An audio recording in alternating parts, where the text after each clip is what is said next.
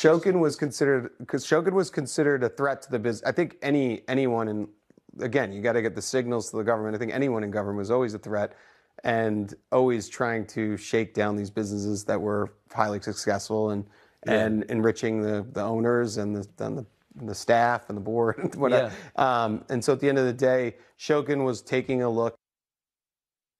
All right, joining us now to discuss Devon Archer's testimony and what could come out of it, New Jersey Congressman Jeff Van Drew. He's a member of the House Judiciary Committee. Congressman, it's good to see you. Thanks for coming on the show this Friday.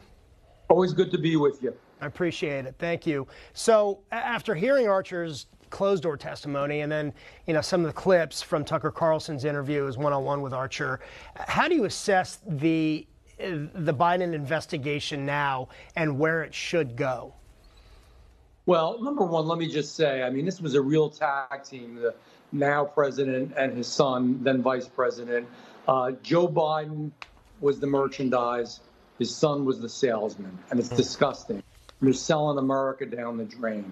And by the way, he didn't even register as a foreign agent, which he should have. He should, according to the Foreign Registration Act, and he did not. He's broken more laws than you can name. And one more thing I want to say, and then I will answer your question. One of the reasons Devon Archer is burned is because all along the way, Devon Archer has been with Hunter Biden, and they both defrauded Native Americans. It just wasn't Devon Archer. But Devon Archer got a year in jail, and of course, the vice president's son got nothing.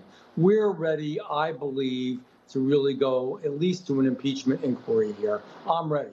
I'm pushing for it. I've put it out on my social media. I've told the speaker. I've said it publicly. I've said it on the floor. And when the whole House is back, we're back more anyhow because of judiciary, but August is a bad month. But when we're back, it's time to go. This is really bad. It's really corrupt, and it's really wrong. Yeah, and we, on the issue of an impeachment inquiry, some are saying that it should be done in a measured and deliberate and fair process. And if it takes a little more time, then it should, in order to do it correctly. You would agree with that? I do agree with that. We should do it correctly because the better that we do it, the more that we'll get and the stronger we'll be. On the other hand, and I want to say this to everybody, especially in my Republican Party, we don't want to be weak-kneed. We don't want to be afraid. It's time to move. And I don't want to emulate the Democrats, but the Democrats beat the daylights out of our president, President Trump, and it was all lies. It wasn't real. Russian collusion didn't exist, but they don't mind at all. I would say that we have to be measured, we have to be careful, but we've got to be tough, we've got to be strong, and we've got to be strident. It is time. All right. Well, we're going to have you back on to talk about that when we get closer. And certainly there's going to be much more having to do with the investigation, Archer's testimony, the fallout. It continues. Congressman Jeff Van Drew, appreciate it. Have a good weekend. Thanks for coming on. Thank you.